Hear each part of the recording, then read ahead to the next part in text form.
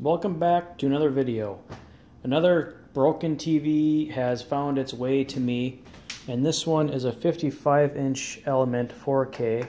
And what this one does is the red light will turn blue, it will turn on, it will go to the boot up screen, sit on the logo, and then it just locks up and it doesn't respond to the menu buttons or the source button. It doesn't respond to anything. It just sits here for about 30 seconds and then shuts itself off, and then you can repeat the process and turn it back on again, and it just sits on the boot screen.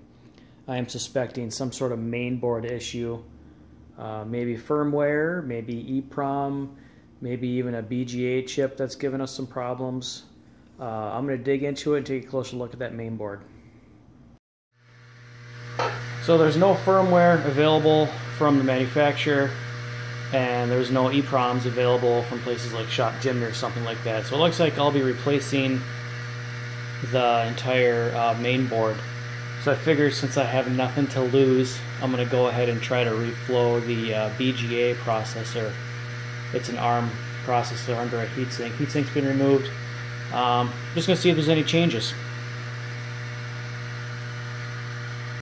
So I reflowed the mainboard processor BGA chip, and at first I got the same response with just the logo screen stuck on, and then it shut itself off. I turned it back on, and now it actually responds to button presses.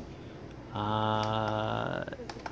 kind of strange, but I think I'm gonna put it back together and see if it continues to work.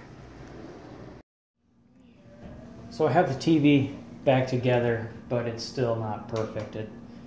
Sometimes it still locks up on boot, and sometimes it doesn't. I'm going to wait for it to turn off, and I'm going to try to turn it back on again and see if it will.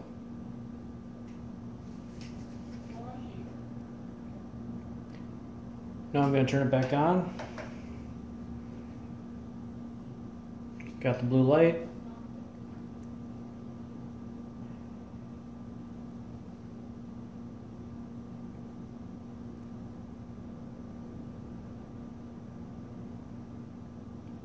Usually if it takes more than 7 seconds, it doesn't turn on, but that time it did turn on. So now, yep, so now it's good.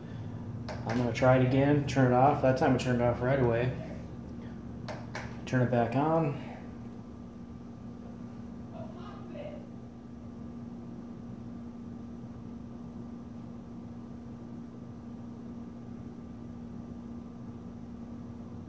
And now it's working.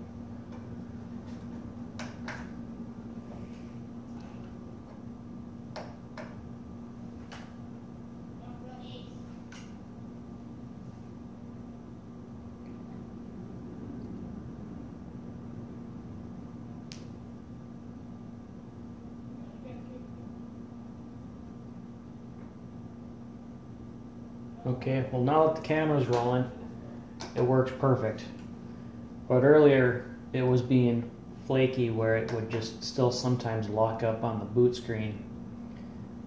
Replacing the main board is probably the smart thing to do. I might have to do that if it continues to be flaky.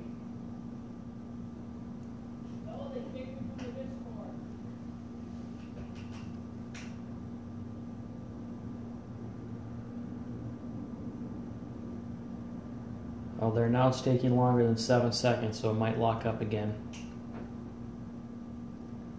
So it's going to lock up and turn itself off.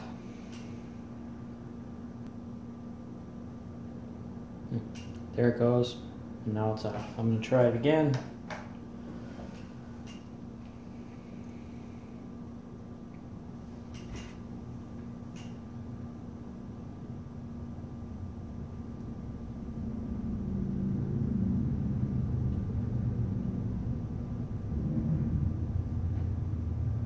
And now it's working.